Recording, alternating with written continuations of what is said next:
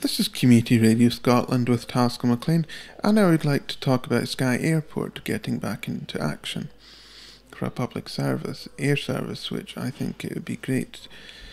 Skye Airstrip is of course based on the Isle of Skye at Ashig, which is near Broadford. The airstrip was used for flights back and forth from Glasgow, which was the only destination.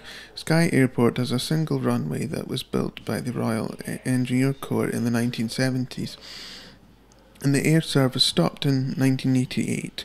It was a shame for the island, and it would be fantastic to have an airport in Skye with a public air service for the 21st century, as it was stopped in the 20th century.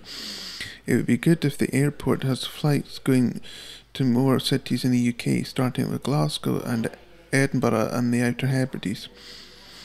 Flybe, British Airways and the Skye Air Service are all great services that could make good use of this Skye Airport. If it gets used a lot, then it would do flights to Inverness, Dundee, Iceland and maybe some London routes. This is Community Radio Scotland with Tasker McLean, and we'll speak again on the airwaves soon. Bye bye for now.